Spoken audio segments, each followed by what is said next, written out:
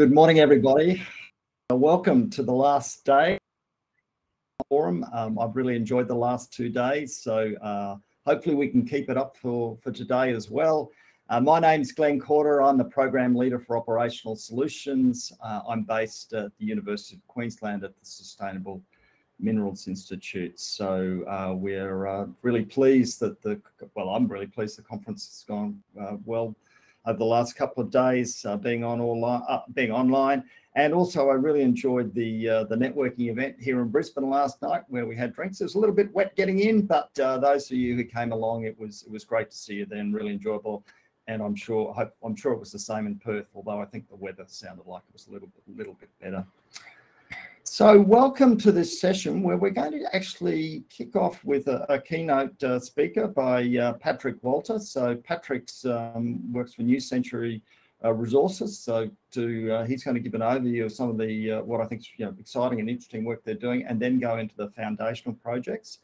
But before I do that, I do want to acknowledge owners of acknowledge the traditional custodians across the lands on which we live and work, and we pay our respect to elders both past and present.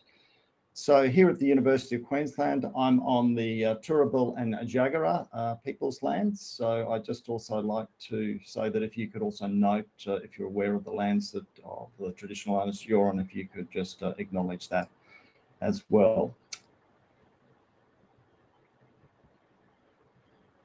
So I don't think there's any housekeeping issues. If there are, then I've conveniently forgot them, but probably just as you go through, if you could probably the one thing that I should say is that when we will be taking questions at the end of Patrick's presentation, and also at the end of the 5-minute videos that we have for each of our foundational project presentations, which will be coming after Patrick's presentation. So there will be Q&A, and if you could just put your questions into the live Q&A button, great, and then I'll be able to moderate that as we go forward. So really, I just wanted to talk a little bit about operational solutions. Our program is really focusing on the action during the mining operations, and mining closure will be determined the level of risk and opportunity for post-mining activity. So that's what we see as a core focus of this program of work. And the operational solutions program is about developing improved decision-making processes across the life of the mine to deliver operational interventions to reduce the long-term post-closure risk to infrastructure, landforms, water, ecosystems, and people, and deliver fit-for-purpose post-mining land use. So it obviously has strong connections with the other 3 programs that have been discussed earlier on in the conference over the last couple of days. So I just thought I'd kick off with that, and then just move on to our keynote presentation. So Patrick is the Managing Director of New Century Resources, and let me just give you a little bit of background about Patrick. Patrick is a qualified metallurgist, mineral economist, and board executive with experience across both technical and commercial roles within the mining and water treatment industries. Graduating from Melbourne University with degrees in chemical engineering and science, Patrick has gone on to complete postgraduate studies, including an MBA, Master of Science, Mineral Economics, and a Diploma of Project Management. Patrick is a graduate of the AICD's Company Directors course. In 2015, Patrick was awarded Young Achiever of the Year at the Australian Mining Prospect Awards, and in 2018 was awarded the Mining News Emerging Leader of the Year Award. In 2017, Patrick founded New Century Resources and became Managing Director following the successful negotiation and acquisition of the Century Zinc Mine in Queensland. His role is focused on leading the company in all facets of the operation, again establishing Century as one of the top 15 zinc producers globally, while also facilitating the economic rehabilitation of the mine site. Patrick has a broad level of resource industry experience to Rio Tinto, Clean Tech, Sci-Tech Pacific Mining, Cradle Resources, Carbon Resource, and Primary Gold. So that's a very impressive CV, Patrick. So thank you for giving us a keynote presentation, and I'm sure it's going to be really interesting and stimulating, and I'm really looking forward. So over to you, Patrick.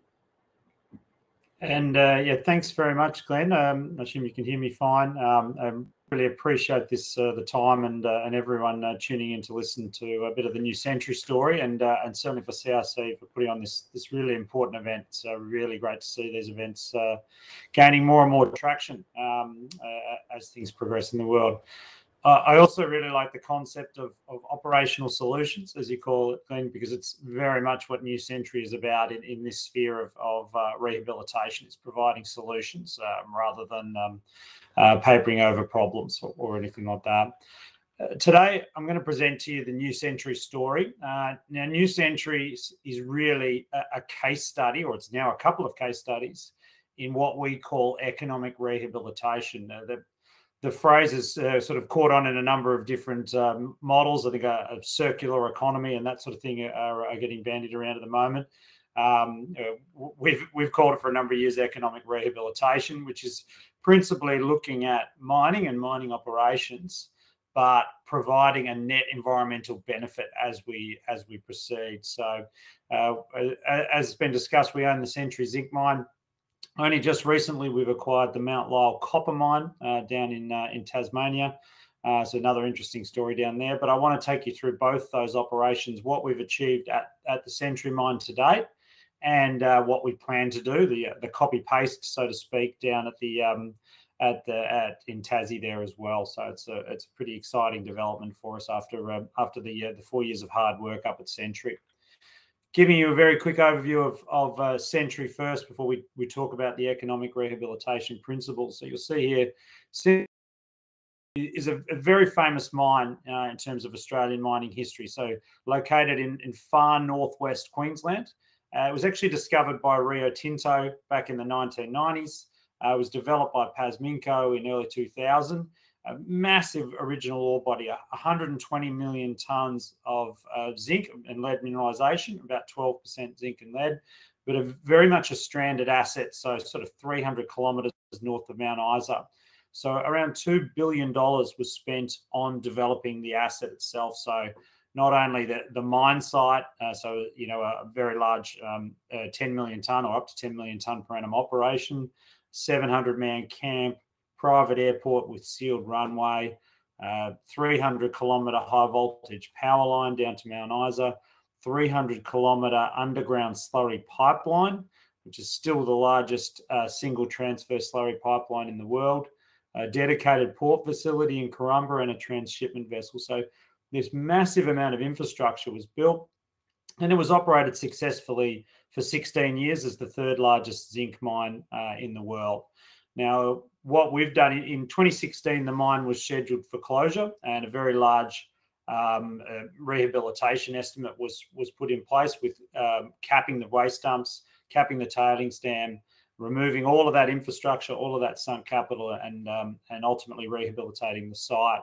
We got interested in the project because we saw there was an opportunity to continue operations, but also facilitate rehabilitation. So applying what was previously an asset suitable or desirable by the majors, by very large companies, because it was such a big producer, and saying, well, as a smaller company, we could take on this asset and continue the operations on a smaller scale, but also facilitate rehabilitation in doing that. So the operations that we do are not necessarily desired by the previous owner because they have smaller, lower hurdle rates and that sort of thing as well. However, there's still economic potential there, and ultimately you can provide that benefit as well. So I'll give you a snapshot of what we've achieved to date. You can see the graph on the right-hand side. We have operations outlined to 2030. I can tell you there's a significant amount of phosphate mineralisation on the site, which will ultimately bring it well past 2030 as well. But in terms of our zinc and lead operations, we see a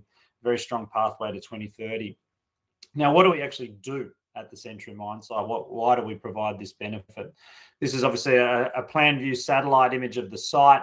We've basically zoomed in on the mining lease area here. So this is our deposit. You can see with my highlighter here, the Century tailings dam here. So this deposit, as I said, remember there was 120 million tonnes in the original ore body. That's located up here, ore body, which is now exhausted. However, when they built that, they ran a throughput model through the plant. So 12% zinc in the original ore body only achieved sort of low 70s recoveries. And they left us with a beautiful ore body in the tailings dam, which when you think about tailings as an ore body, well, it's already mined, it's already crushed, it's ground, it sits at surface with no cutoff grade, no strip ratio, and we use hydraulic mining. We literally mine it with a hose. So you might have a lower grade than a typical in situ ore body, but your costs are about a tenth of the cost to mobilize it and reprocess it, assuming there's economic value in it. So what we've done, we acquired the mine in 2017 and we restarted operations. So we used all of that sunk capital and we're reprocessing these tailings at the moment. So we used the evaporation dam water to hydraulically line the tailings, pump that back up through the to this little, it looks like a very little green processing plant here. I can tell you that sort of green blip there is about 250 meters long. And we refloat as much concentrate or much zinc as we can into a concentrate. We pump it up the slurry pipeline all the way to the port at Karumba, and we sell the concentrate around the world. Now, while it's fantastic to be able to say we're generating an economic return from the operations and all the benefits to local communities and shareholders that come to that, we're actually also facilitating rehabilitation of the site. So as most people be aware, in Queensland, environmental bonding and rehabilitation is a calculated measure based on surface area of disturbance. So as a mine site puts down tailings dams and evaporation dams and waste dumps, your bond grows and your rehabilitation requirement grows as well. It's X dollars per hectare for a tails dam, Y dollars per hectare for a waste dump, that sort of thing. So for us, as I said, we use the evaporation dam water, we hydraulically mine the tailings. Ultimately, all this area of disturbance ends up back in the original pit. So the tailings that we produce go back into the pit and we rehabilitate the site via subaqueous deposition, which is really the most preferred mechanism of rehabilitation, shrinking that surface area of disturbance. The economic returns that we're generating, which are significant, we generated $32 million in EBITDA last quarter alone from this operation, where actually this operation as a tailings reprocessing operation is the 13th largest zinc producer in the world. There are 260 odd operating zinc mines in the world. So think about a tailings operation being one of the top zinc mines in the world. It shows you that value and that potential that can be there. So those economic returns allow us to facilitate the rest of the rehabilitation on the site. And principally that's for the three waste dumps. So the southern dump here, which has been capped and rehabilitated and signed off as best in class rehabilitation for a semi-arid environment. The western dump is 50% done and the northern dump hasn't been touched yet to date. So we're able to facilitate that rehabilitation, or what we call economic rehabilitation, but by continuing operations as well. So certainly value add, and you're creating more value out of this mine site, which was due to be closed.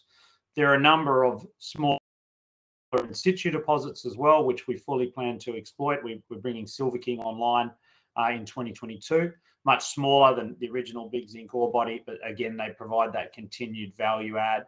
And for us, we see it as a really important demonstration here of improving the mining industry, mining industry's social license to operate. So really, gone are the days where you can put down large tailings dams and massive open pits and massive amounts of infrastructure and not have rehabilitation solutions in place for them, whether it's during the life of the mine or post the life of the mine. This sort of activity of tailings reprocessing, shrinking that surface area of disturbance over time, it provides a mechanism, actually, we believe, for larger companies to work with smaller companies who are focused on rehabilitation and provide that support. So, for example, we acquired the asset off MMG back in 2017. Now, MMG actually paid New Century $46.6 million to divest the asset.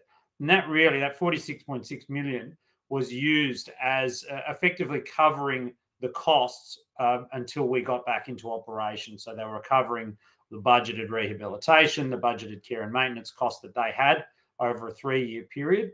And we were able to use those to fund the asset and fund the housekeeping of the asset until we re-established the operations.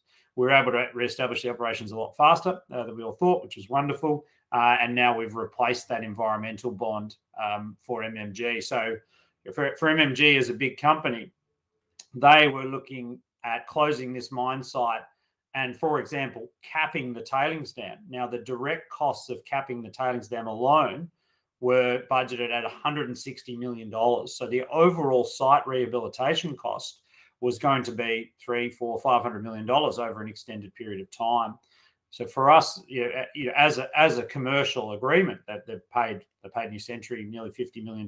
Yes, that's a cost, but we've been able to demonstrate, and we are doing it right now, that we can continue to generate returns from the asset and facilitate that rehabilitation cost. So obviously a big win-win for MMG and for New Century and New Century shareholders and the whole model around economic rehabilitation. So I'll take you through some snapshots of the operation now, just to give you a view of the scale here. So this is our deposit. It's 1.5 meters across and 2.5 meters long, and we use these hydraulic miners here. Literally, it's a high pressure hose, 40 bar pressure, and we remobilize these tailings, just running up lines along here, and the tailings flow on to a pumping station here. And as I said, they're pumped all the way back up to the site, up to the existing processing plant. Simple. There is an art form to tailings movement and hydraulic mining, but it's low cost. It's about 1/10 of the cost of a traditional mining operation there. And you can see here, this is a snapshot of the infrastructure that we have in place as well. So this is one of the key opportunities with economic rehabilitation and tailings reprocessing is you invariably are able to acquire a vast amount of sunk capital. So your hurdle rate is much lower if you think about it from an economic perspective. You're not having to build a processing plant or even, slightly offside to that, you're on a mine site. You're not having to get a permit.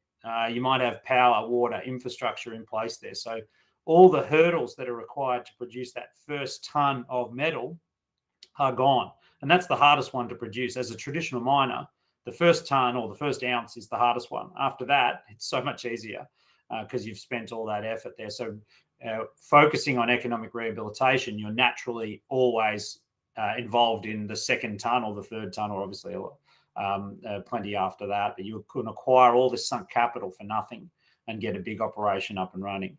So that's the mine site facility there. And you can see even our port facility is quite simple. It's massive. So this shed alone can take 80,000 tons of concentrate. They used to produce 1 million tons per annum of concentrate through this system.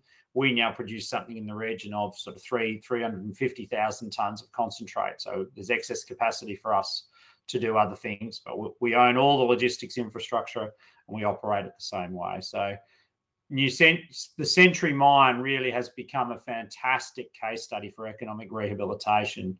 It is generating some fantastic economic returns, $150 to $200 million EBITDA at the moment. We've had a 23% reduction in the environmental bonding required already to date. So it's gone from $240 million down to nearly $180 million. I believe we're the only mine site in Queensland, the only operating mine in Queensland that's ever had a reduction in its bonding requirement while in operation. So fantastic achievement there from the team. We run Australia's largest ever hydraulic mining operation. And really, it's one of Australia's largest ever rehabilitation operations as well. So fantastic effort by the New Century team and a really fantastic case study in what the mining industry can achieve if it puts its mind to it, because the applications are massive. If there's economic value in a tailings dam or smaller mineralization on a site, there's a great opportunity to continue those operations at a smaller scale and facilitate rehabilitation at the same time. I want to quickly turn to Mount Lyell now. So we've spent 4 or 5 years now working very hard establishing Century as a major zinc producer and economic rehabilitation story. And for all that effort, we've decided to do it again. We're going to do it down at Mount Lyell. Now, Mount Lyell, many people may know it, many people may not. It has an amazing history from Australian mining legacy. So the mine was started up in around 1890. It's been running for 120 odd years. It was actually, it's been a major copper producer for Australia. Someone told me the other day it was the most prolific copper producer in the British Empire in the early 1900s. It was only superseded by Mount Isa in the 1950s, actually. So big copper history, big copper operation there. Similar to Century, a vast amount of sunk capital in place, established infrastructure, underground, the permitted, has a tailings dam, has power, water, all those sort of good things there. Produces a very clean copper concentrate. And really exciting for us, really important, is that it's 100% renewable energy. So if and when we restart the mine, we'll talk about why it's not running in a sec. If and when we restart it, it is green copper. We're producing copper from renewable energy, so hydroelectric power sources from Tasmania as well. Now, the legacy there is real, I should say. If I just go back, for the first 80 odd years of the operations at Mount Lyell, tailings were put straight down the river. So a terrible environmental legacy. It's probably the worst mining legacy in Australian history, in my opinion. There's lots of other examples, but it's a terrible legacy. So those tailings for 80 years were put down the Queen River into the King River, and they've spread out in a small delta in Macquarie Harbour there. And I'm sure many people on this call have been to Queenstown. They would have seen the Red Rivers there, which is just an environmental disaster. And similarly, they did have a smelter on site up until about, I think, 1960, 1970. That smelter would produce sulfur dioxide. It would mix with water droplets of water vapor in the air, would produce acid rain, and it would just covered the area. So a lot of the trees, a lot of the vegetation has been destroyed in the region. It's only just now starting to grow back. So there hasn't been a smelter operation there for nearly 50 years. So that vegetation is starting to grow back, but the legacies are real at Mount Lyell. But there's also an opportunity for rehabilitation to occur. You think about the tailings that are in the river. Well, they're also 100-year-old tailings. They contain significant mineralisation in them as well. So anyone who's prepared to work with the Tasmanian government, the Tassie government owns the legacy. They own all the pre-1999 legacy. There's an opportunity there to reclaim those tailings, reprocess them, put them in the certified tailings dam that is on the mine site. So the tailings dam on the mine site is absolutely fine. It was more the historical operations that put it down the river. Conscious of time, I'll quickly run through the opportunity here at Mount Lyell from an economic perspective. So it actually has run, for example, the Indian group Vedanta has owned the asset for the last, since 1999, was operated profitably through to 2014, producing nearly 30,000 tonnes of copper, 20,000 ounces of gold per annum. And they were generating around $70 million a year out of the asset. The reason they shut down was actually because of safety issues. So in 2013, they had really amounts to poor safety management and poor systems, resulted in 2 incidents that caused 3 fatalities on the mine site. So they were shut down. And then a long story short is they decided to put the thing up for sale, and they haven't paid a lot of attention to it since then. New Century was able to acquire the mine from a very innovative structure via a deferred and capped royalty structure. And we see a great opportunity to restart the operations, but via the underground and the open pits that are still there, and a significant amount of mineralisation that is on the site. But in doing that, we can also facilitate rehabilitation there as well. For example, even the existing tailings dam that is there, and as I said, the tailings dam has a perfect history of compliance that's on the site. There's actually a reasonable amount of pyrite in that tailings dam. If you go back to the 1960s, 1970s and 80s, they used to produce 2 products from the site. One was a clean copper con, and the other was a clean pyrite con, and it would be exported and sold to, for example, to Japan, and they used it to make magnets out of as well. Now, that operation hasn't been done for the last 25 odd years. Pyrite, there's an economic value there, not just in the pyrite itself, but remnant copper, cobalt, gold, and silver. So you can float that pyrite out of the tailings dam, produce that economic value and obviously exploit that. But at the same time, you're removing the source of acid mine drainage from the site. So getting rid of that pyrite completely from the site and from the region is ultimately the sulfur disappears, which means you can't form sulfuric acid from the operation. So we Mount Lyell is a bit of a flip on Century. Century is a very large tailings operation with a small in situ.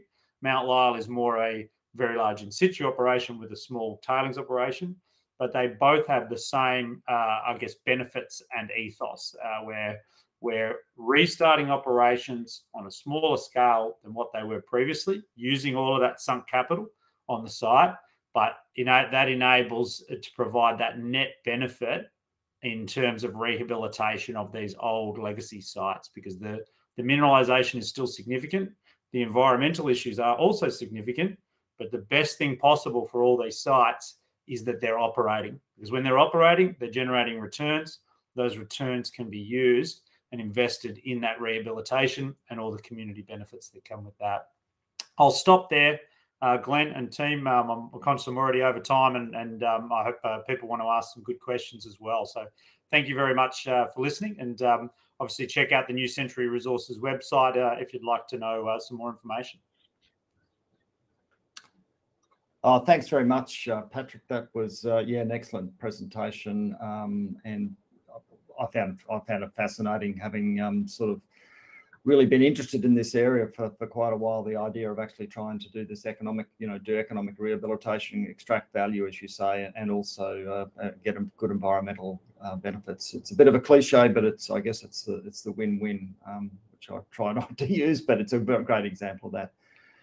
Now, just encourage people to put some questions, unless I'm missing something. I can't see any questions in the Q&A chat at the moment. So we've got a few minutes. I think we can go till probably around about 5 past the hour. If you're not in Central Australia, that'll be 25 to. I guess just to kick things off, Patrick, I did have a question I just wanted to ask you. I mean, at the beginning of your presentation, you talked about, an organisation like yours having lower hurdle rates than bigger organisations, and that makes you just a little bit more, way I interpret it, a bit more adaptable and a bit easier to get projects like this going. Do you see this sort of continuing into the future? The smaller, more I guess more mobile, adaptable organisations and companies might be the ones like yourself that will be able to actually take advantage of economic rehabilitation. Absolutely. I mean, I think it's the reason that it works. You quite simply, BHP and Rio, if they're going to invest in continuing an operation, well, ultimately that operation has to compete with the new darlings of their portfolio, which have whatever amazing returns that are in place. As an industry, though, I think we need to get more runs on the board. We need to get more new centuries out there to show that it is socially acceptable for large companies to ultimately transfer liability. Now, there's obviously various ways and means on doing that, to making sure that it's done right. But it's a huge opportunity as much as anything else, because there is no mine in the world that gets 100% recovery on the first pass. That the 80-20 principle is alive and well in the mining industry. You do all the effort, you get 80% of the value for 20% of that, 20% of the effort there. Now, that means you're typically leaving 20% of the value behind. And the bigger the mine is, the bigger that 20% is. And we look at sort of mining as a function of risk. Now, if you're a traditional explore, develop, operate miner, which let's face it, 99% of companies are, there's so much risk involved in that. You think about the amount of money you have to expend to explore to even find something. Then you would hope it's economic. Then you have to hope you can get it permitted. Then you have to hope you can time the market to actually get it, raise funds to get it developed. You're sort of talking about 1,000 to 1 probabilities in terms of that first drill hole you put in. For New Century, we look at it and say, well, A, we don't know much about exploration, so we're not going to pretend we can discover that ore body. But B, there's so much value still left behind by the industry. We don't necessarily need to go out and spend so much effort discovering it. What we should be doing is cultivating companies that are focused on the other side of the life cycle, and saying, all right, we're going to be focused on that rehabilitation, operating on a lean and mean basis, and continuing to generate those returns and those benefits. Because, if I think about New Century, we're a company that didn't officially exist at the start of 2017. We acquired the asset, we vended it into a listed vehicle, and we're away now. So we didn't exist at the start of 2017. By the end of 2018, we'd restarted the Century mine. By the end of 2019, so within 15 months of being born, we were one of the top 15 zinc producers in the world.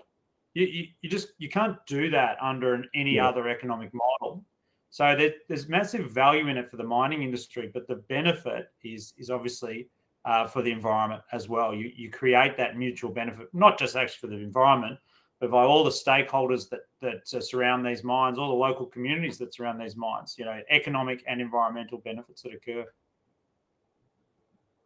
Yeah, look, that's great. I'm still encouraging people to ask questions. If you don't have any questions, I've certainly got a lot of questions to ask Patrick. But I mean, I think that the point you made there was really interesting. The fact that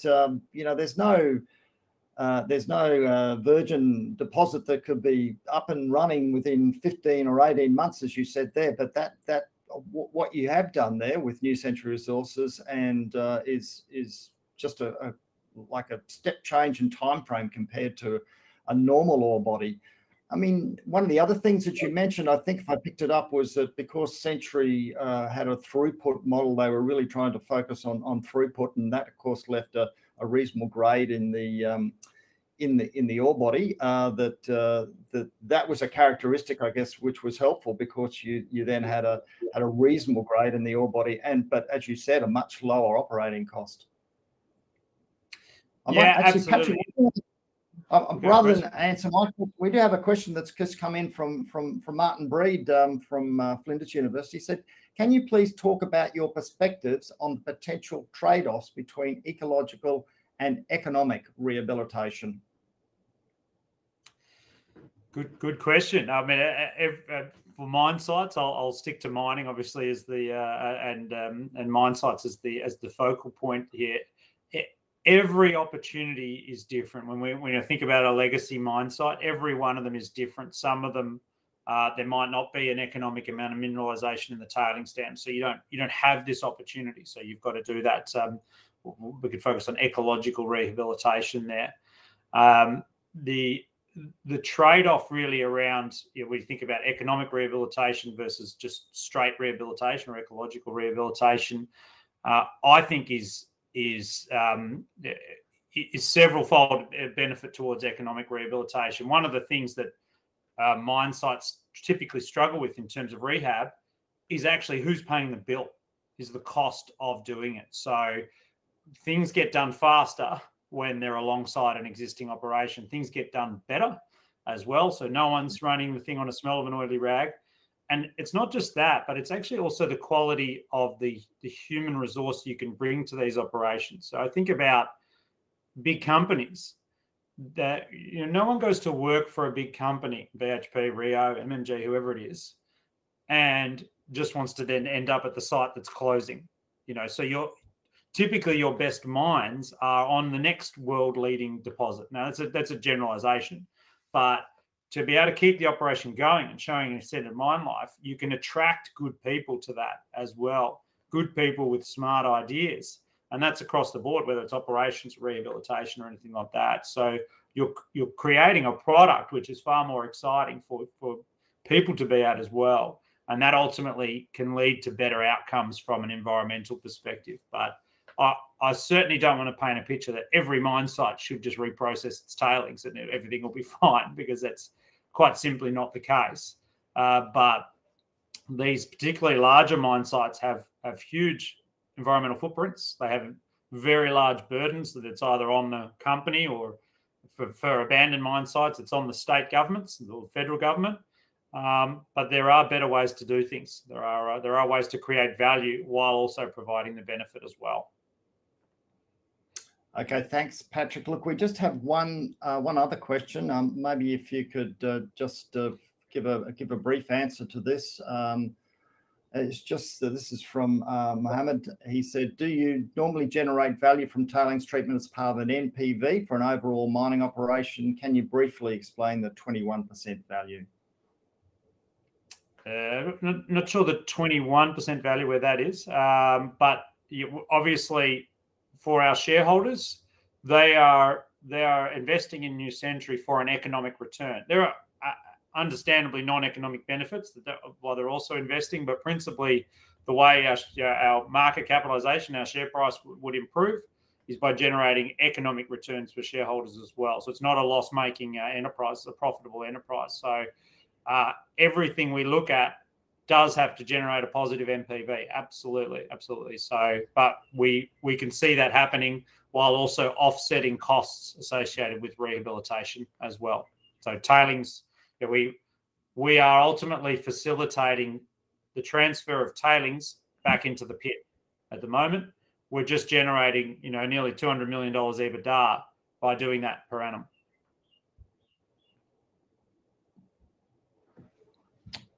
Okay, that's great. Look, Patrick, I'd just like to thank you very much again. Thanks very much for the presentation. As I said, look, I found it really fascinating and just wish you all the best with New Century Resources and certainly with Mount Lyell. And we'll, as far as the CRC is concerned, we'd like to just understand more about what you're doing. So thanks very much again, and I'm sure I speak on everybody that's attended. Yeah, and thank you, Glenn. I just want to give a shout out to yourself and to Brian and the CRC team there. As we were chatting about previously, the foundations of New Century were born because of the research houses that we have in Australia. So my background personally is through West Australian School of Mines and through the Department of Mineral Economics as well. So being able to show or develop have these research houses develop competency in Australia and grow people is really the reason that New Century exists, to be honest. So, it's fantastic to see the CRC promote these sort of things into the future. That's great. Oh, well, thanks very much. Thanks very much again, Patrick. And we'll just move on to the next section now. So I'm going to talk, I think I've got about 5 minutes, but I'm going to make this pretty short. Because we do want to talk about the foundational projects. Am I sharing the right screen? There we go. So yes, I do want to talk about the foundational projects that have occurred within this program. And I know that we've been talking about that in the other programs, but there's actually been 7 that's foundational solutions. And what we've asked each of the program leaders to do is do a short video on their presentation. So we're going to run those videos together. And then at the end, there'll be about 7 or 8 minutes to have some questions. So we have the presenters online to have some questions. I just wanted to say that there's only one thing that I wanted to say is that basically the first one is actually it's related to trying to develop a system model. And so that's going to be presented by Claire Coate. And then underneath that, there is various other foundational projects that are essentially feeding into that system model. So that's the sort of the structure that we have here. And Claire's going to kick off and talk about the integrated system model she's been developing, and that will then feed into workshop 5. The other foundational projects will work into workshop 6, where we'll be actually looking at sustainable supply chains. So if I can just get our organisers to present Claire's video, and then we'll just run through the others one after the other after that.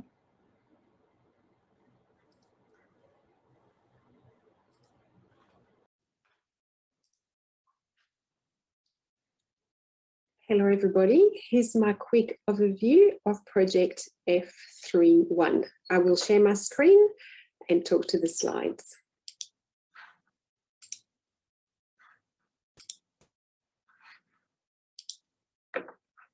All right, the title of the project was Integration of Biophysical Aspects in Mine Closure Planning, and my co-workers are from my team here at the Sustainable Minerals Institute, Robin Crystal, Consuelo Garcia Zabala, and Pascal Asmussen.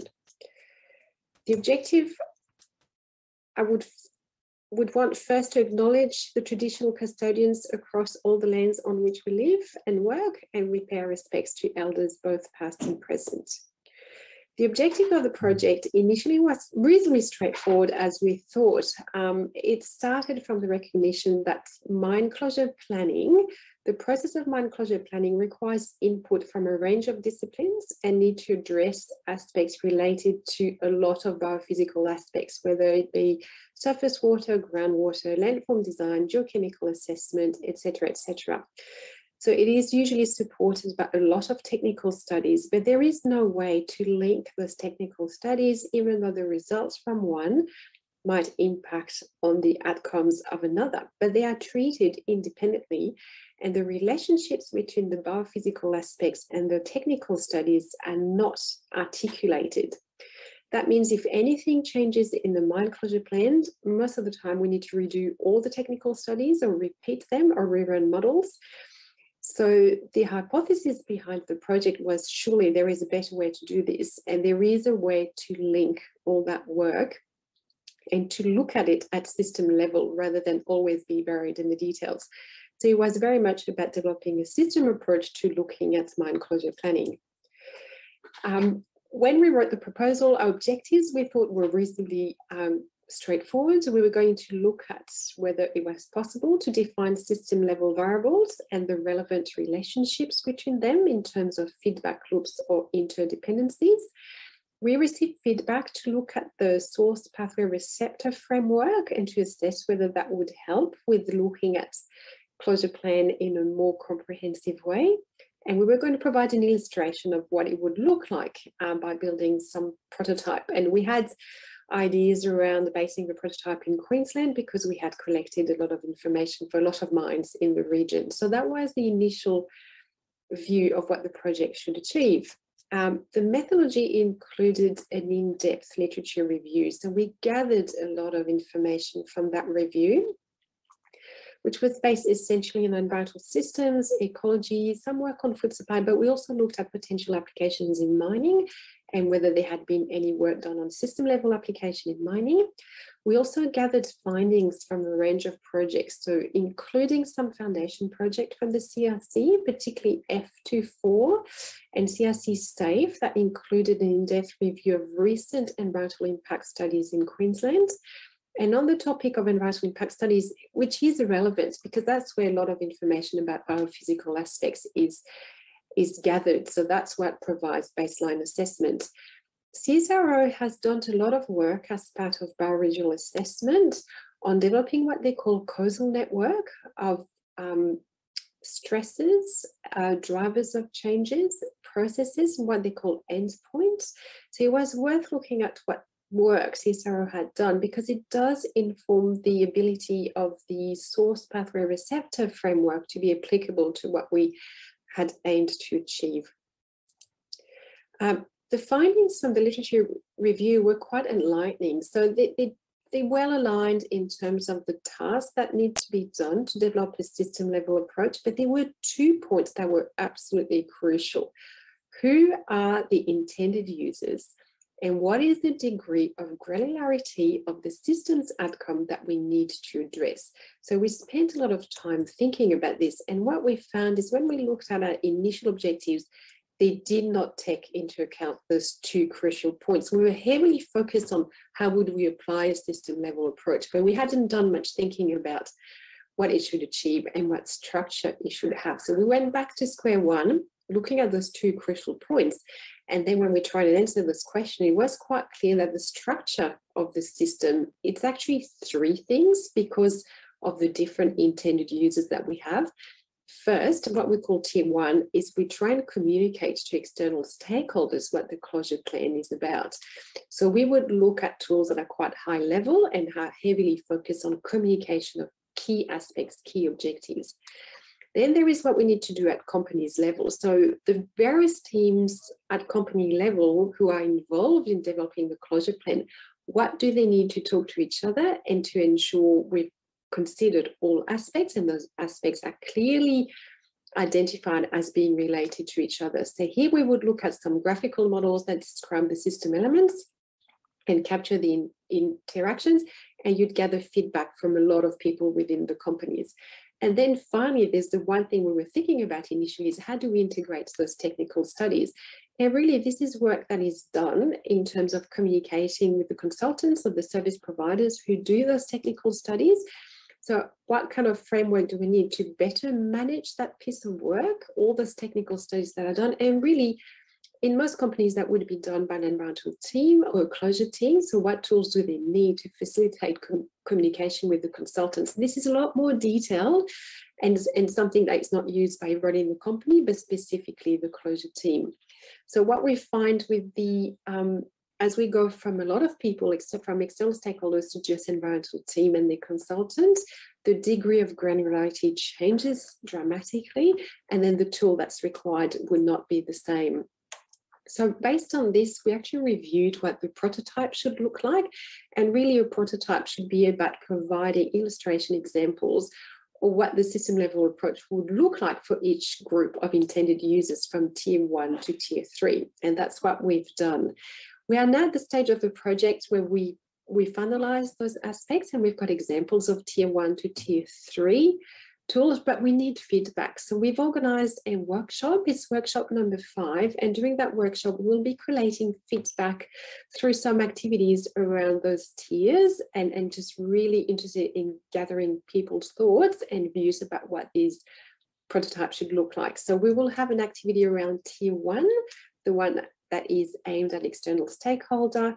We will have an activity related to the company level tool, and explore what kind of guidance and what kind of process would be needed to develop this sort of tool. So we'll go through details in each of the tool and just seek feedback on those aspects. And we will provide a discussion on tier 3. From a research perspective, tier 3 is probably the most challenging because it is quite complex linking those various technical studies without doing an enormous amount of work. So it's about finding that level right, and I think it will require a bit more thinking and definitely a lot of feedback. So please join us in that workshop if you're interested in those aspects, because we are very keen to hear your views on this. Thank you very much. Good morning. I'm going to present the aims, methods and main findings today from Project 3.2, Transforming Disparate Approaches to Remote Sensing and Monitoring to Industry Best Practice. I would like to acknowledge the traditional owners across all the lands on which we live and work and pay my respects to elders past, present and emerging.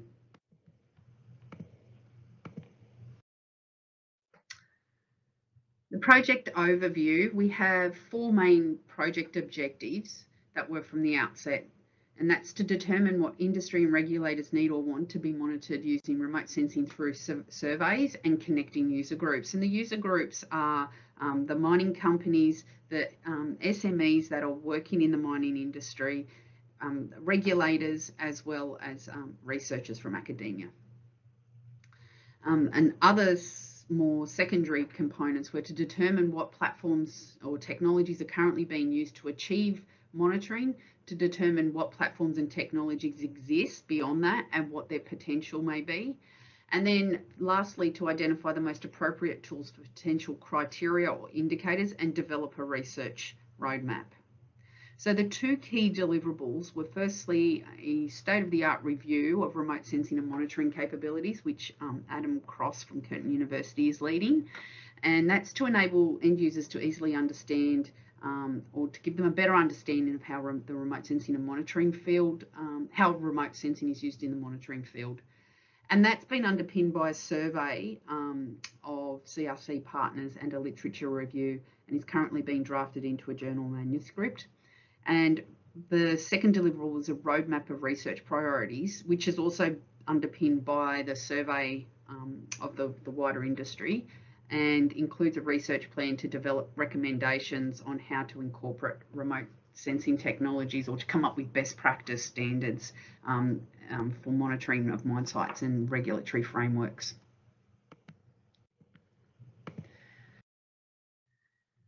The project team comprises of a research team with Adam Cross from Curtin University, Peter Erskine and Lorna Hernandez-Hinton from the University of Queensland, and myself and Dave Lowensteiner from the Supervising Scientists branch of DOR. And then the steering group, Kirsty Beckett is the end use sponsor, and then we've got other representatives from the mining sector, as well as SMEs in that sector, and the government regulators, as well as Geoscience Australia. So today I'm going to focus on the method and the key findings for the roadmap for guidelines and standards in the remote sensing of mine land. So the method was underpinned by a survey of CRC time stakeholders and the wider industry using a questionnaire, which was, we're very grateful, was reviewed by the project steering group. And then there was, that was made up predominantly of an online survey, but also people could self-select for a follow-up interview, which gave us greater insights.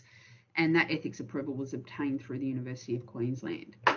So the key results, the online survey, there were 53 responses in total, and 22 people chose to do further interviews, which was a great response.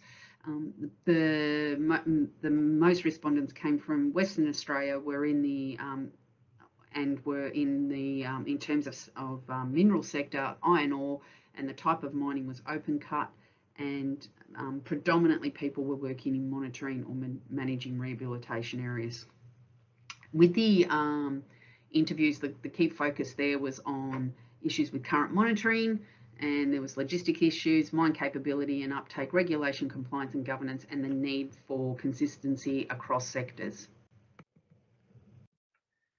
Some key findings so far as a result of both the literature review and the draft manuscript and the survey was that the Australian industry appears to be underrepresented in the global scientific literature relating to remote sensing of the mine environment.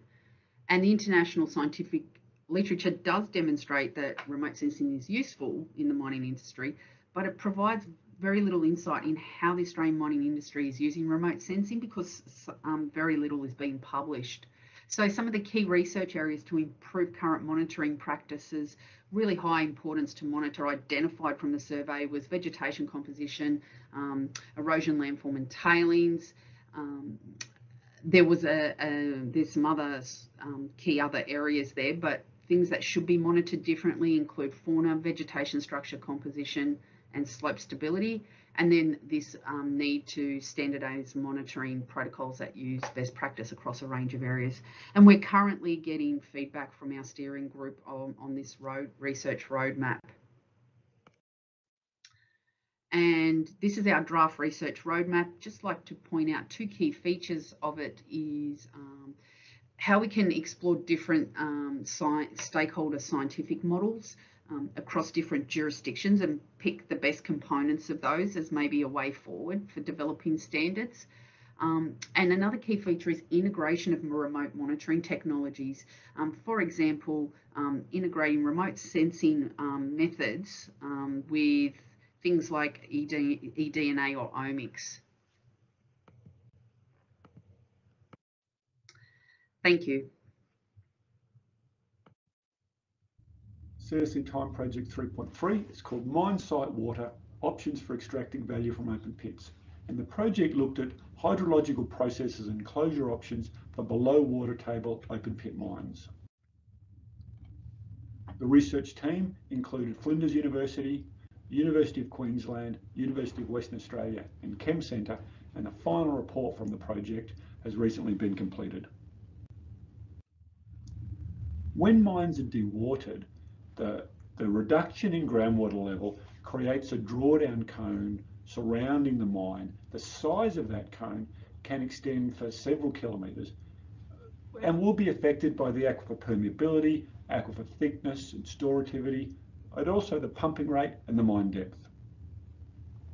Key issues here are the depletion of groundwater, not just in the vicinity of the mine, but sometimes for several kilometres surrounding the mine, and the potential impacts that that may have on springs, rivers, and other groundwater dependent ecosystems. On mine closure, that area of reduced groundwater level doesn't immediately decrease. In fact, it continues to spread outwards for a number of years. This means that even after mine closure, groundwater-dependent ecosystems that may have been impacted during mine life can continue to be impacted. But more than this, areas where there were no impacts on ecosystems may begin to feel impacts many years after the mine has closed. If the pits are backfilled, then the water table will eventually recover to its original level, but that recovery may take several hundreds of years. If pits are not backfilled, then if the precipitation rate is less than the evaporation rate from the pit, the water table will eventually stabilise but will never recover. That is, the water table will stabilise at a level lower than the original groundwater level. The final pit water level will largely be determined by the evaporation rate, but the rate of filling of the pit will depend on the aquifer properties. One of the issues is that pit lake models are rarely properly linked to groundwater models, and this means that the slow rise in pit lake water level is usually not properly modelled.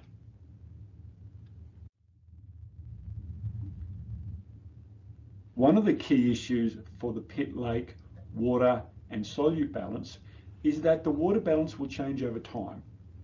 It will do that because the groundwater inflow to the pit lake will decrease over time as the pit fills, but also because of climate variability, groundwater inflows, surface water inflows, precipitation and evaporation will change in time. The final pit lake salinity, when the groundwater recovers, will be strongly linked to the ratio of the groundwater inflow, groundwater and surface water inflow to the evaporation rate. If evaporation rate's high, then the pit lake can eventually become highly saline. Other key determinants of pit lake water quality are runoff from pit walls and solutes that may entrain, and whether or not the pit itself is used for disposal of waste rock. These diagrams show some of the final scenarios for pits that are strongly connected to groundwater systems and pits that are predominantly surface water connected. Key issues involve the time to reach steady state for the groundwater fed systems. Short-term fluctuations can be important for both groundwater and surface water fed systems as rainfall and evaporation change over time. Another key issue is the implications for downstream water supplies, particularly for cases 2, 3 and 4 for groundwater connected pits, and for cases 2 and 3 for surface water connected pits, where outflows from pits make their way into creeks and streams. For the case where the pit becomes a groundwater sink, high salinities can build up. That can lead to density dependent flow where the water becomes highly saline and hence denser and heavier than the regional groundwater and can move off site through density dependent flow. There are a number of potential uses of pits, including reservoirs for recreation and fisheries. Water quality issues are key for many of these uses, including potential changes in water quality over time. Other issues that haven't been examined in our report include wall stability, proximity to communities, and other economic and social considerations. We also discuss a number of innovative approaches that can be used as part of mine closure.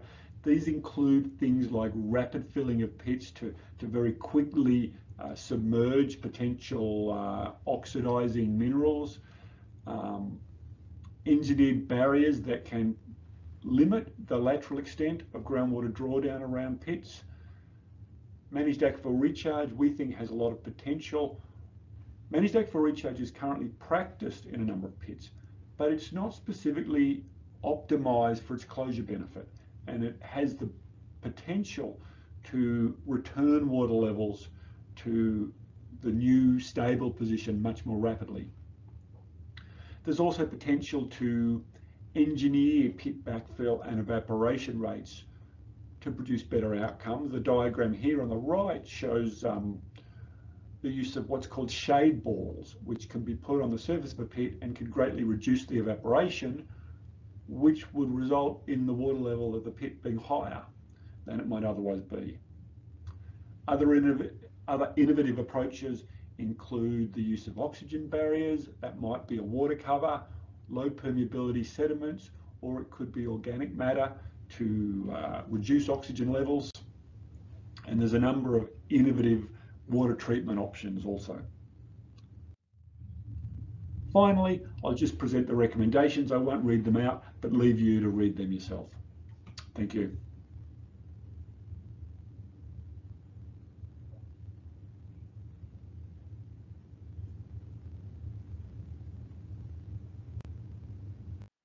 Hi everyone, my name is Jason Stevens and I'm a research scientist in the Department of Biodiversity, Conservation and Attractions and the Program Leader of Kings Park Science. Today I would like to just give you an update on where we're at with the Foundation project Returning Ecosystem Resilience.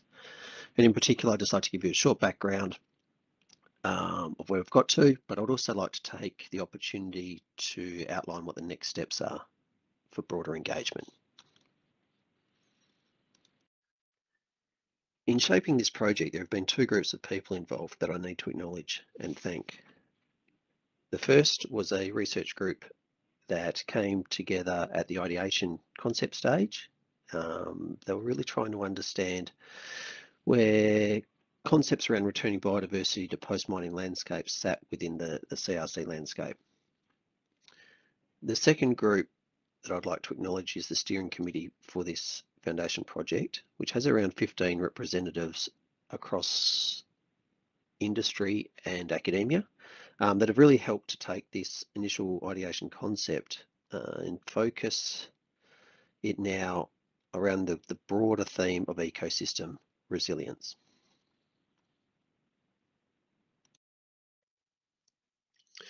For me, I guess the goals of the Foundation project have really been to identify what the cross-sector priority knowledge gaps are and how we might map that to research approaches and opportunities to really address the major concerns around returning ecosystem resilience.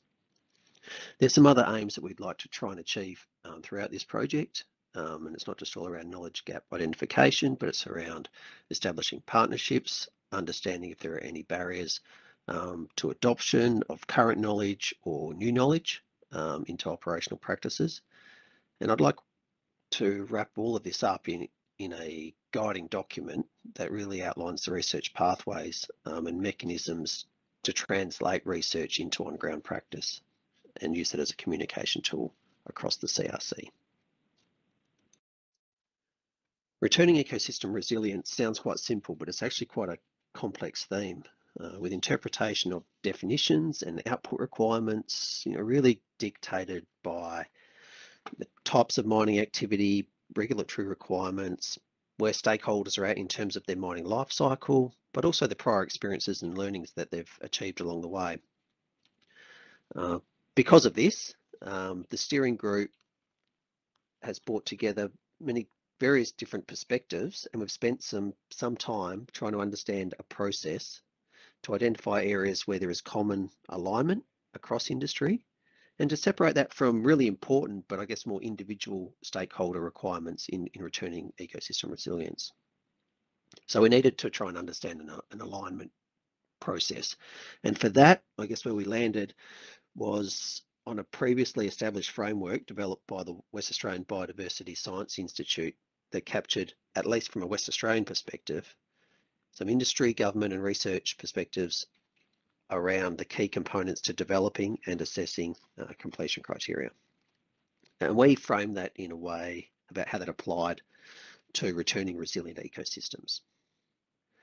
So at the steering group level, we've specifically explored kind of the attributes component of that continuum. So these are the things that can be quantified, or tasks that really can be verified as being achieved. So things you can clearly point your finger to say that you're on the right track. And we looked across the 70 attributes that are outlined in the document that sit underneath the 8 aspects, which cover off on things from flora and vegetation right through to social and economic kind of thematic areas.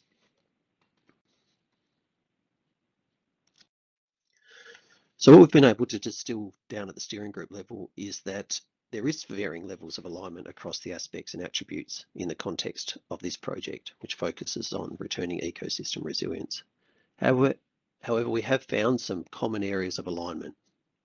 Those that fall under the aspects of ecosystem function and sustainability, flora and vegetation, had some pretty good alignment across the 15 partners that contributed to this data set. We also identified some areas that didn't have strong alignment, those in the social and economic kind of area, which we think are probably secondary factors going forward. We also had really strong alignment at specific attribute level.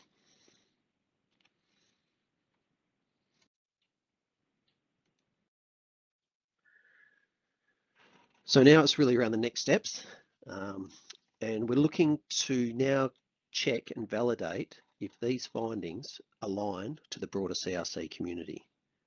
Initially, we're proposing to run the same process of alignment, although this one has taken quite some time to develop, with the mining sector more broadly, which include companies in the met sector, to really identify what the common areas are, but also to put some meat on the bones and identify what the knowledge gaps really are. We're planning to send out some engagement details around mid-December for briefing sessions and online engagement in mid to late Jan. We also hope to engage kind of the regulator community during this time, possibly through a parallel process, because the regulator voice is going to be really important in shaping the direction going forward.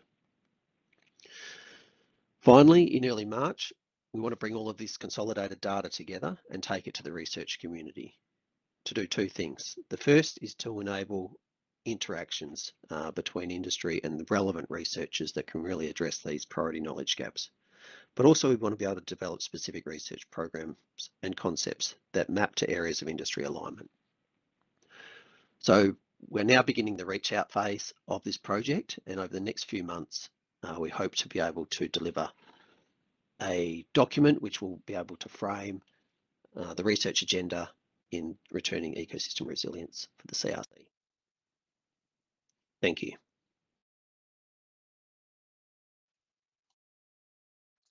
I'm David Williams, University of Queensland. I'm going to talk about the project, a systematic and systemic review of mine landform stability and its impact on transitioning for regional benefit. And really I want to focus on the fact that there are significant mine landform legacies with inadequate stability and also unacceptable closure. This impacts the reputation and also leaves large financial liabilities for the industry. This project is really about creating a baseline. And it also talks about site climate, topography and seismicity, because we look at various sites across. Researchers, myself, Thomas Baumgartel and Jason Stevens, and a large group of industry and users. So the mine sites considered, there's a number of them: Kidston Genex, New Century, New Ackland Mine, MacArthur River Mine, a mine or various mines in the Hunter Valley, also the Latrobe Valley, Sovereign Hill in Victoria, Kanmantoo, Collie, Beenup, and some of the satellite iron ore mines in the Pilbara which have been closed. And we look at those sites for various reasons. I want to just consider in this short presentation one example, Kidston Genex. There were two low-grade gold open pits mined between 1985 and 2001. Wisers Hill was first. The waste rock from Wisers Hill went into surface waste rock dumps that covered about 340 hectares to a typical height of about 36 metres. And Wisers tailings went into a surface TSF covering an area of about 310 hectares, an average height of about 15. All of the waste from the second, or Aldridge pit, went into Wisers pit. The waste rock ended from one end and thickened tailings gravity fed from the other. The rehab took place between 1995 and 2001. It comprised store and release covers on the top of the waste rock dumps, and these were revegetated. And then the wide encapsulation of barren waste rock was overdumped with oxide waste and aerially seeded. The relatively benign tailings were directly revegetated. What the site looked like. soon after closure, waste rock dumps, TSF, and the 2 pits. Kidston Genix. Kidston gold mines were redeveloped by Placer, which was bought out by Barrick in 2006. Genix Power acquired the site in 2012. Genix constructed a 50 megawatt solar farm over about 2/3 of the TSF in 2017. And this power generated is transferred via the existing transmission line to the grid. Genix has commenced construction of a 250 megawatt pumped hydro project utilising the 2 pit voids. The expanded Wise's pit footprint will be the upper reservoir and Eldridge will be the lower one. Additional makeup water will come from the existing Copperfield Dam. This is what it looks like in perspective. You can see the solar farm and the TSF and the outline of the pumped hydro upper reservoir on the expanded Wise's pit and Eldridge pit in the foreground. Here's another couple of views of the solar farm and the pump storage, showing the enlarged Wise's area and the reservoir and Eldridge pit that will be pumped back up. So ongoing site management. The long-lived solar farm and pump storage projects will enable the ongoing management of poor quality seepage, reporting at topographic low points around the toes of the waste rock dump and the TSF. The waste rock dump currently generates about 2.2% of average rainfall, being about 800 millimetres, of which about 0.5% evaporates. 1.4% comes through the barren sides of the waste rock dump because they're not sealed, and only 0.5 comes through the store and release covers, which is the important figure. The TSF generates a lot more seepage, about 2.9% of rainfall, and 2.6% of that comes from net percolation and on any ongoing drain down of the tailings. The waste facilities and slopes are well vegetated. Ground cover is generally greater than 80%, well above the 50% threshold to limit erosion. Just a couple of shots of the poor quality seepage collection points, one from the TSF and this other one showing the North Waste Rock Dump seepage collection point. Revegetation on the solar farm, obviously the shrubs and trees have been cut back, the grass is maintained and mowed. And on the waste rock dump, a typical view of that range of eucalypts, shrubs and grasses. So in conclusion, Kidston Genix is arguably the best Australian example of mined landform stability, enabling a mine site to transition for regional benefits. In addition to adding value, Genix will enable the ongoing management of this former mine site. It's a model for other value-added repurposing of mine sites elsewhere. Thank you very much. Hello, everyone. My name is Carolyn Oldham, and I'm going to spend a few minutes telling you about the work we've been doing in a project where we set out to assess barriers to reduce environmental risk, and we used acid and metalliferous drainage, or AMD, as a case study in this work. So as we talked to numerous stakeholders as we were setting up this project, there was a growing consensus that AMD impacts from operational and closed and legacy mines continues to grow, and that strategies for AMD prevention or mitigation struggle to meet the evolving stakeholder expectations. And so this project set out to identify blind spots that may be preventing effective management of AMD, and to identify opportunities to improve the business case for minimising AMD risk across the whole of the mining life cycle. And finally, to propose a roadmap for CRC time work on AMD. So AMD can be classified as a wicked problem, and a wicked problem is defined as a challenge where there are multiple stakeholders involved, and those stakeholders have different values, and therefore they would approach the problem in very different ways. Wicked problems it's known that for wicked problems, you can't use a classical linear project management type approach, and that you have to use a much more consultative approach to be able to get any traction on solutions for the wicked problems. These sorts of approaches have been used for about 3 decades and used successfully to make some progress on the wicked problems. And this is the methodology that we used for this project. So we used a methodology called open space technology, where we ran stakeholder consultative workshops And we simply put a question out on the internet and distributed that question through all of our networks. And the question was, why has AMD been such an intractable issue and what can be done about it? We ran 2 virtual workshops spanning across all time zones. And in the end, we had 90 participants from 19 countries. Now, when the participants arrived, they were invited to pose a topic for discussion. We did not preset the agenda. They posed topics and then they could choose which discussion groups they would join. All of the discussions from all discussion groups were transcribed and then finally analysed for emerging themes. And that was the bulk of the work that we did for this project, was the analysis of those discussion points and identifying the emerging themes. So where did we land? There were 4 broad clusters of themes, and each of those themes had issues and opportunities that were identified. I want to just re-emphasize that each of these green, yellow boxes had a whole spider web of discussion points from multiple discussion groups, and these were the themes that emerged. So under the understanding the science of AMD, the issue that was identified was a lack of scientific understanding or deposit knowledge. And the opportunity was to better quantify source control, remediation, and value opportunities. That may seem obvious, but it was quite interesting to us going into the project to see whether the science was actually identified as a key opportunity, and it was. But there were others. There was also a theme of standards and governance, where the issue identified was the lack of clarity around accountability and values that were internal to a mining company.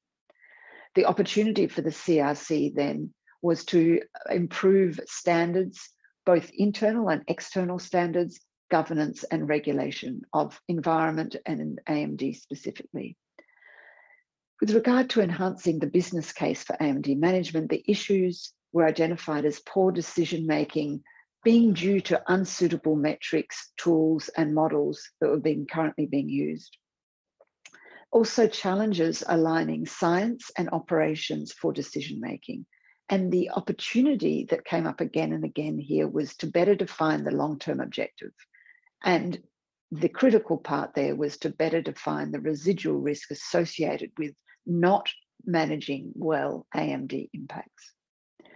And finally, there was a theme under engagement, communication, and education. And the issue identified was the lack of comprehensive stakeholder engagement and collaboration.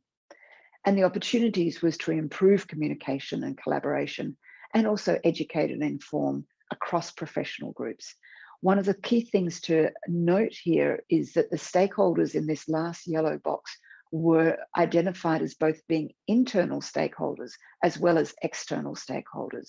So internally to a company, it was how to get engagement and collaboration across teams, across project teams, across company teams, and how to educate and inform across those teams, as well as, of course, the important aspect of engaging external stakeholders. We were asked to create a roadmap. Now, the roadmap to me implies a linear progression, as a road. And I guess the more we looked at the discussion points, the more we realized this is a journey where many of the issues raised impacted other themes. And so there's so much interweaving of this work that I consider that probably to be the main challenge for the CRC is how to ensure that work done under one project informs the work done under another project. The other area that came through again and again is a really important and critical part is around engagement, communication, and education. This came out as being a foundational issue across all the other issues. It was raised again and again, and in particular about the internal stakeholder engagement and collaboration and communication. So I consider this to be one of the biggest areas of impact that the CRC could work on to tackle this problem. Okay, and that's where I'm going to leave it. The final report on this project would be out soon, and will be out soon, hopefully, and thank you for listening. Hello everyone, my name is Rafael Picorelli. I'm a research mine engineer at Mining 3. As other foundation project in the CRC Time Program 3, we are trying to pavement future research, bringing innovation options at high-risk points, increasing positive post-closure legacy. In this case of this project, a further understanding of different geophysical impacts of different mine methods used today, and how this impact may change if new methods are considered. The objective of this project are to understand what knowledge exists on the relationship between methods, closure, and post-mining land use. Evaluate conventional mine methods to identify closure challenges. Evaluate novel mine methods to identify opportunities to change closure options and highlight their own closure challenge. Investigate new opportunities for post-mining land use for novel mine methods, and identify the opportunity to develop novel mine methods that enable alternative closure options. Closure issues varies depending on mining methods, creating different geophysical challenges on surface and underground. On the other hand, mining methods depend on the geology of the ore deposit. Usually, the method is selected based on a pre-feasibility study, and there is a limited ways to change it once it's implemented. If the ability to close the mine, reuse the landscape, and contribute to the community are to become driving factors in selecting the mining method and mining operation, then they should also be considered in early stage in the decision making. So what could rethink the way a mine method is decided, perhaps including the geophysical legacy issue as a more relevant factor in the feasibility study? Or what we could rethink the whole way a mine method could work, reducing the high amount of waste removed and treated. In this methodology, a literature review was conducted and identified the most common geophysical impact. We used the methodology of analysis based on a matrix approach known as the rock engineering system, developed by Professor John Hudson at the Imperial College of London. We use as a comparison the most common mine methods between surface, underground, and the in-place mining as like novel approach for mining methods. And we want to compare those in a matrix that will allow to quantify the impact and bring a picture of the hazard per mining methods. We conducted a survey, and those are the results. Out of all of the surveys, we got like a 28% of response of the survey. That can be considered like a low adherency. And what it actually shows is that the mining silos of knowledge is actually actual thing between departments in the same company and between different mine methods, open pit and underground. As an observation, some of the comments we got out of the surveys that they didn't have the knowledge across different mine methods to assess the survey properly. So this number can be indicative of the professionals that can have a crossover understanding in different mine method impacts. This is quite interesting because it may show the percentage of people that they can take decisions in one mine method instead of the other one, based only what they know for a given method, and so having options for other ones may decrease risk. For the surface mine methods, we had like 22 items listed, and 13 had an average reply over 3.3 risk, or what was considered like a strong impact. There were no impact between different surface mine methods, and interesting enough, the soil pollution scored the lowest risk. We had like a general average of 64.7, and there were like 40 items not filled in the survey.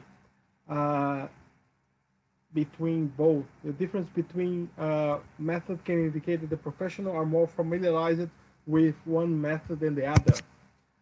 In the underground mining method results, out of the 22 items listed, the higher impacts are related with water pollution and operational cost. There were differences between the different mine methods. And interestingly enough, again, the soil pollution scored the lowest for underground as well. We had average of 37 up to 47, significantly lower than the surface method. There were like 62 items not filled, showing a consistent risk understanding across method, different than what we saw for the surface operations. And for the new method, the in-place mining as a novel operation, and in this case, the perception, not like an actual implemented method. Out of the 22, we have like a higher impact related with water pollution, water consumption, and operational cost. There was no difference between different mine methods. And again, the soil and now the air pollution is scored lower for the in place. The general average was between 43 and 44, significantly lower than the surface and similar level as the underground method. There were like 73 items not filled, showing that there is a consistent not understanding of this method, and but still lower than the surface, and that makes sense because this is just a concept, not be used. In conclusion, although we had like a low adherence to the surface, around 27-28%, showing there is still like a silo between different departments in the mining industry, the initial analysis showed the open pit as the mining method as the one with the higher impact, based on expert opinion, followed by underground mining method and the new mine method. This is a good response, as we haven't been able to see a full-scale new mine method in place. The perception in that the risk is much lower, half that what we could expect of surface mine method. So we expect to be able to put some new mine method on place to adjust this risk perception. Thank you very much.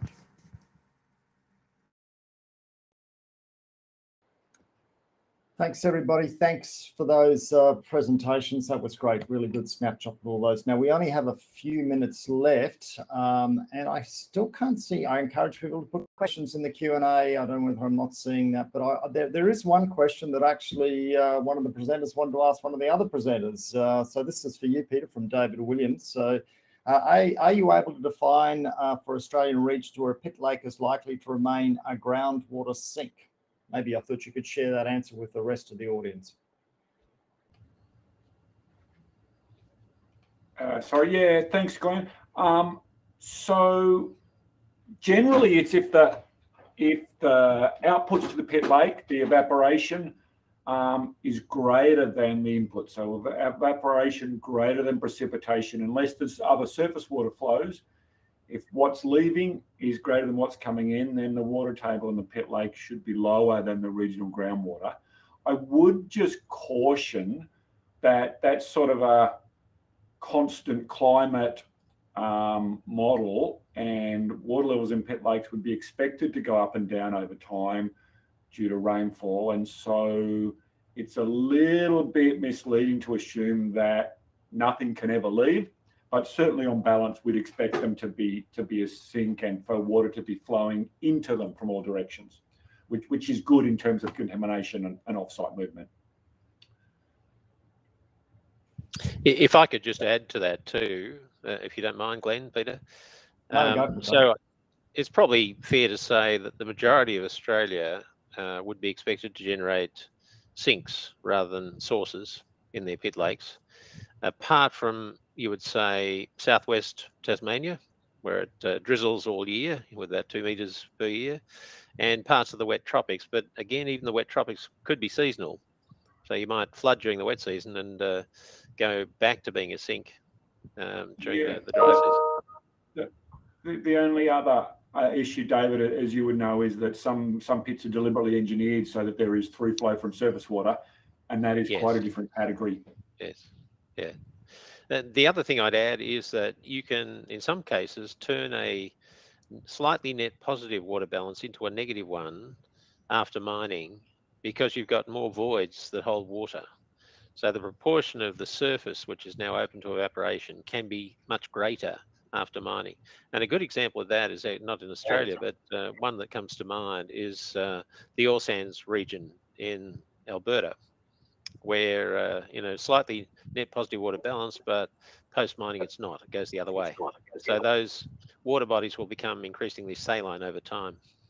Anyway, back to you, Glenn. Right, thanks, David. Look, we've just gone a little bit over time now. Unless anybody has a burning question that they'd like to ask any of these presenters, I might wrap it up and thank them again.